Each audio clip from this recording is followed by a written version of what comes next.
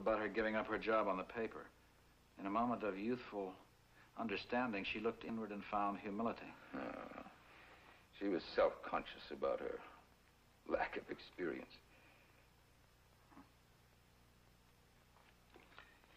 What kind of person committed this action? As an editor, I'm prone to say a lesion on the body politic, but as a man, I'm forced to admit that it was probably a fundamentally decent person momentarily afraid. As Allison herself observed, a human being is forced to choose. We also know that every choice has its consequences, and choosing to remain silent is no exception. I wonder how many of us can survive the burden this kind of silence imposes. Like Allison's seawall, I'm no oracle, but I've learned that harboring guilt can only lead to the erosion of a man's soul. Well, what do you think? Think I'm going off half-cocked? I wish I'd written it myself. But if this man has remained silent this long, do you think that'll change his mind? I don't know. Well, that doesn't relieve us of the responsibility of trying. No, it doesn't, but even if he does come forward, what would that accomplish? I'll tell you what it'll accomplish. I don't want the person that hit Allison to enjoy the luxury of remembering her just as a shadow on a road, as a faceless, nameless moment. Because you can forget a shadow, but you can't forget a girl that's that much alive. No, you can't.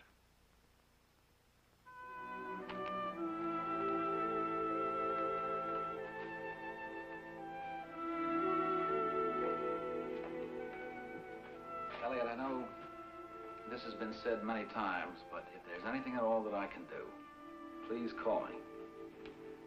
Well, it can't be said too often.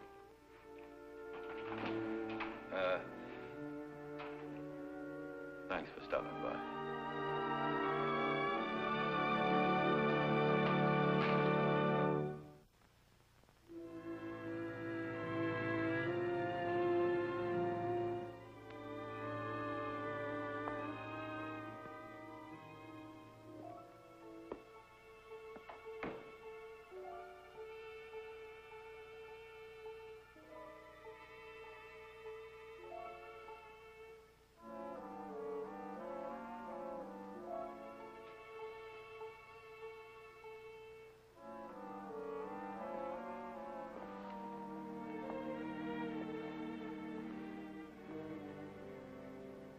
I haven't seen her look like this since she was a child. Face is so untroubled. Connie. There's so much going on underneath, isn't there? Pressure building up. Possible bleeding. We fear those things, but there's no evidence of that happening now. Strange. Her face is so peaceful. Connie, look at me. No, this has nothing to do with Allison. I spoke to Dr. Morton. Now, it's not a breach of professional etiquette. Allison is my case. I wanted to know why you went to see him the other day, if it was routine.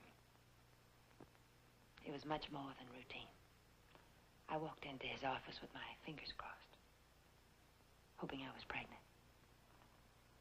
He asked you to wait till next week to take the test. Are you still hoping? Oh, yes, Michael. Not in the same way.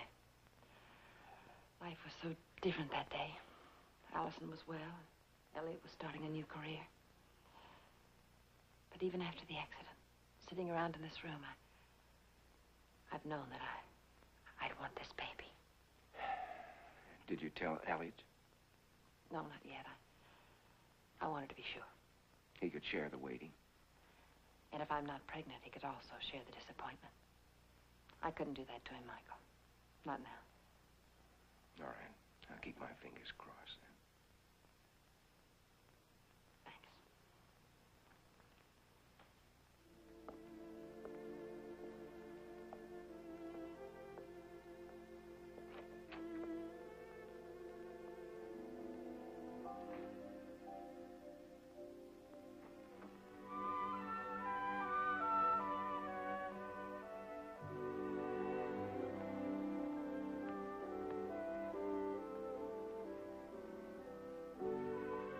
That was Sunday a week?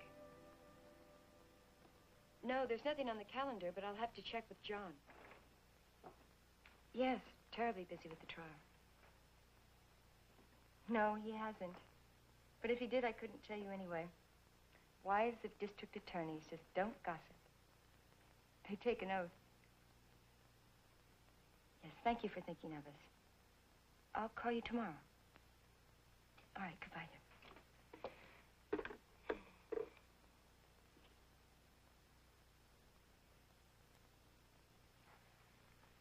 John, I didn't hear you come in.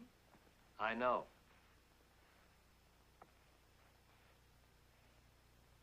You do me much credit. Thank you. Nancy Ogden called, and she wants us for dinner. A week from Sunday. Look, there's time. Before you say yes, let's see how things go. All right. But you've been eavesdropping. No, just admiring. I'm afraid I'll have to disappoint you if you've come home for lunch. It's one of my ladies' auxiliary days at the hospital. Yes, I hadn't forgotten. But you came anyway? On an impulse to admire my beautiful wife for a moment before she left. You must have a better reason. Now, what better reason could there be? A more practical one. Well, there you've got me. I misplaced my reading glasses. I hope somewhere around the house. You left them on your nightstand. If you called me, I would have dropped them by on my way to the hospital. Did call earlier. You weren't here. I went to a summer sale at White River. Oh, what bargains proved irresistible this time? I didn't get a chance to buy anything.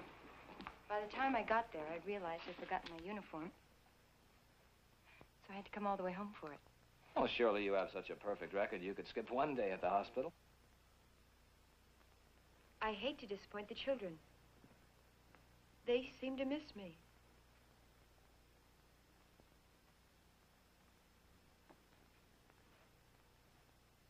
You miss them?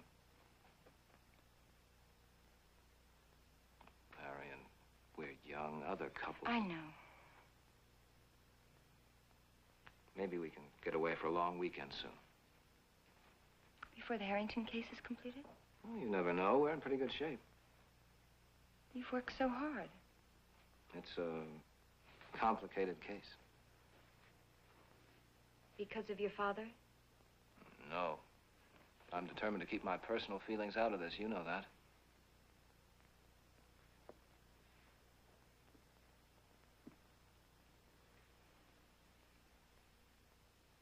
Supposing you realized that your personal feelings were involved. And that for some reason you couldn't remain completely objective. For some reason? Still meaning my father? Oh, you're wrong, Marion. If I became that involved, I'd disqualify myself and let justice take its course. And let justice take its course. Why do you repeat that? I don't know. It seems so grim. I'm late. I better go. Thank you. Goodbye. You read about the Mackenzie girl?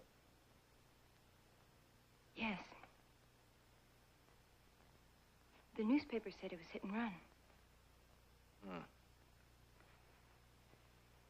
Have the police found out any more? Well, they're investigating. I suppose they don't have much to go on. Next to nothing. Well, they won't give up. No, don't worry, they won't. Goodbye.